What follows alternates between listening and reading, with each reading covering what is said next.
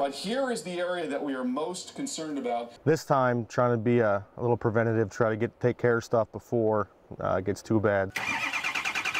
Days before Sandy is expected to reach the East Coast, Dane Fagan and his family drive their camper to higher ground. Just in case.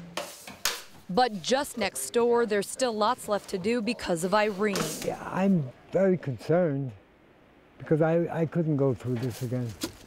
71-year-old Guy Rudd lives in a FEMA trailer on his property across from the Schoharie Creek. It's not home. I mean, it's livable. It's nice, it's, clean, but it's not, it's not my house. Volunteers are still rebuilding the walls inside what he does call home. Saturday, National Make a Difference Day made its way into Schoharie County. So we have about 120 volunteers that came in today for Make a Difference Day. There you go. Everything from different college groups to some construction companies that volunteered their services, and the labor unions, DC 9, the local 236 electricians union, went up to here and out to there and then back. Oh. And all that got destroyed in the flood, so that all got taken down. The comptroller's office is actually here as well. How you doing, guys? But the Schoharie Recovery Director says he's directed some of those resources to preparedness things, passing out information, making sure houses are buttoned up and winterized. And the Fagans say they plan to spend most of their weekend lending a helping hand too. We're going to go around later today and see if anyone else needs their campers moved or trailers or whatever else. They're going to wrap that up in a nice little package. A view from above. Clear to open. As the state police harvests illegal marijuana in Washington County. See how they're waving them off? They're not ready. They're not ready because they don't have enough marijuana in there yet. August is prime time for growers to harvest the plant. So pilots across the state will take to the air. They say these aerial operations are instrumental in taking marijuana off the streets.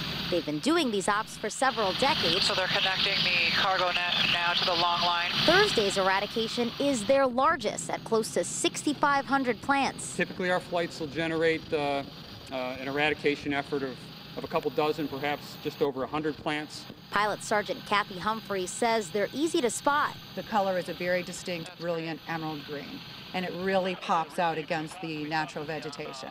But not easy to get rid of. They're cutting the marijuana by hand. Very grueling work.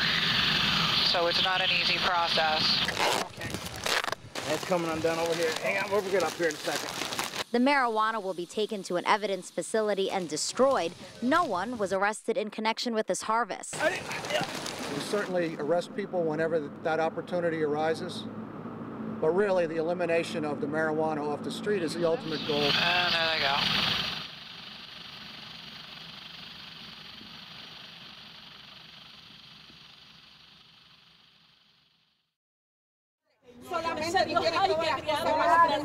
Prayers of despair for these members of the Lighthouse Assembly of God Church in Schenectady.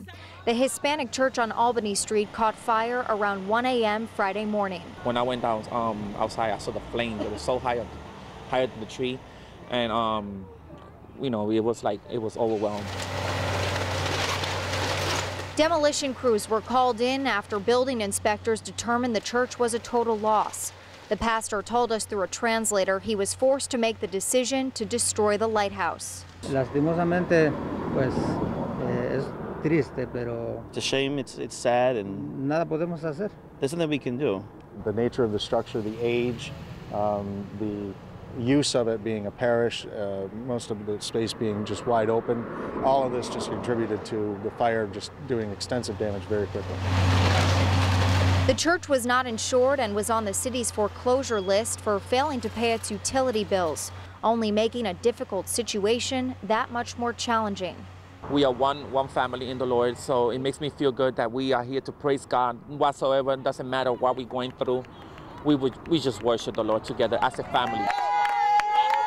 But for the 30 or so members who lost their place of worship, they still rejoice about the future, one filled with the promise of a new tomorrow.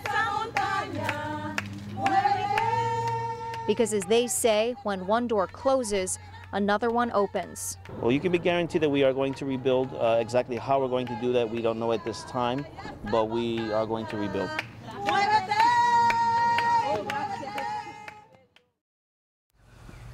It's the easiest and simplest thing that you can do to prevent yourself from being seriously injured or killed in a crash.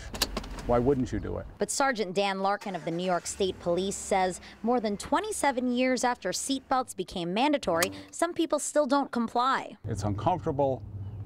I don't feel well. I was only going down to the store.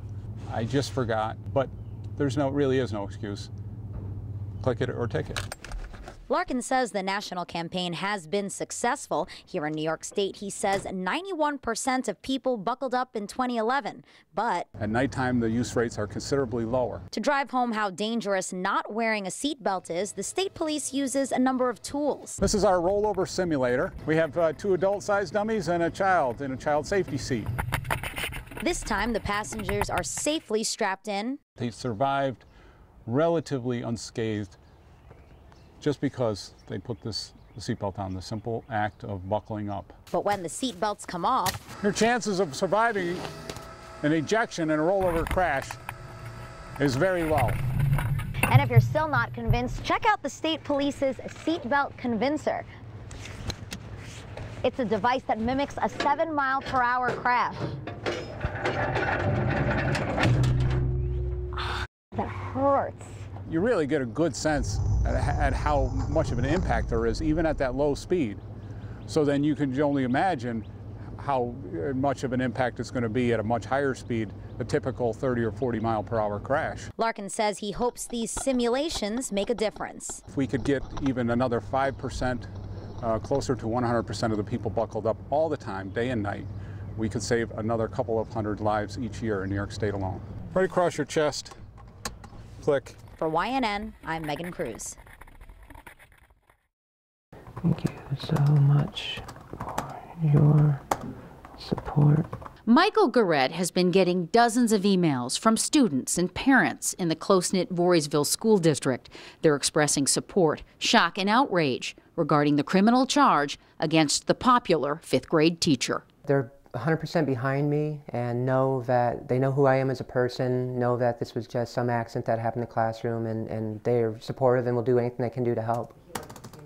Garrett is fighting to not only keep his job of 18 years with the school district, but fight a charge of endangering the welfare of a child.